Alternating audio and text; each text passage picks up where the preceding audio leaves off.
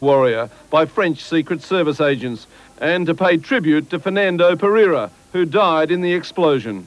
Fernando would be proud to see what's happening today. Fernando would be proud to see the Rainbow Warrior being arrested at Mururoa on this very day. Something that violated New Zealand's sovereignty 10 years ago has come back, as it were, to haunt us.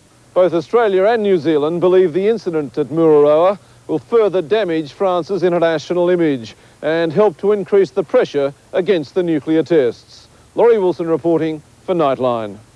And we've just had word from Mururoa that the Rainbow Warrior is being towed out to sea by the French Navy at this stage. Well, after the break, the rest of the day's news, including unravelling the shootout that left 2 policemen dead and new research into reducing the risks of melanoma.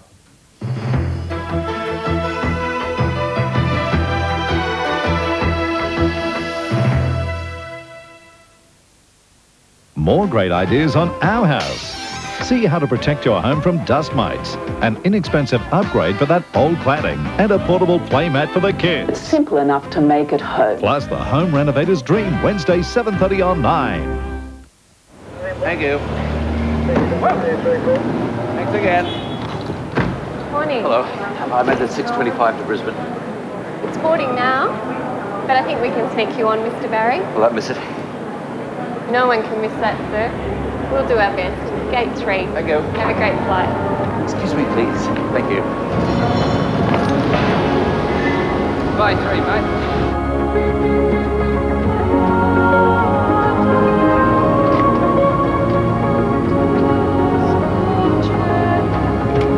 That's yours? Revolting, huh?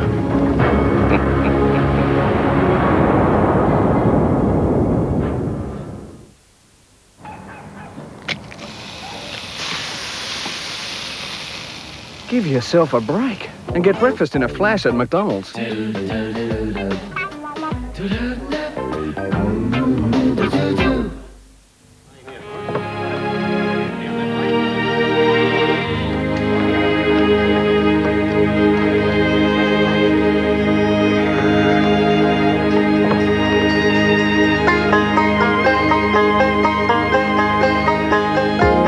At Medibank Private, we'll treat you as an individual by creating a healthcare plan to suit you and your budget. So call us now.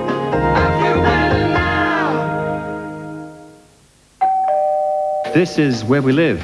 This is where we work. The family room. The marketing department. This is the conference room table.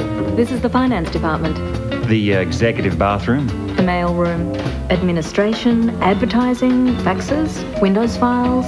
Coffee. This is our Mac. This is our whole company. Lawrence and Associates.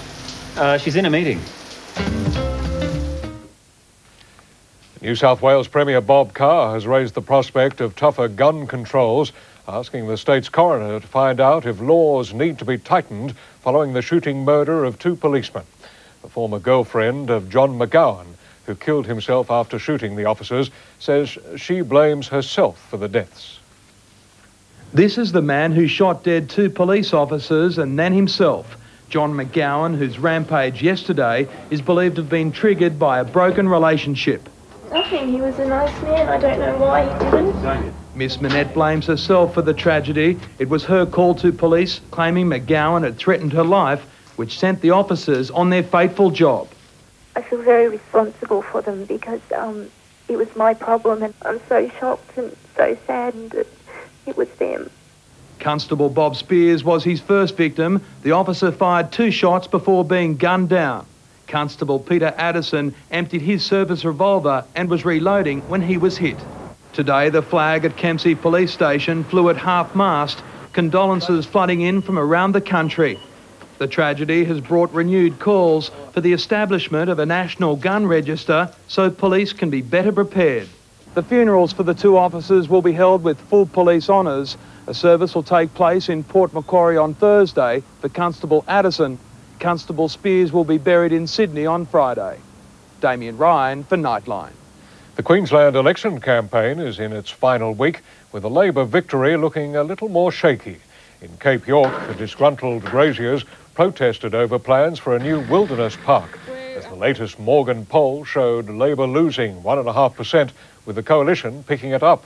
Perhaps more worrying for the Goss government, though, is that 7% of Labor supporters intend changing their vote. Health Minister Carmen Lawrence has lost her bid to stop a West Australian Royal Commission investigating the so-called Eastern affair.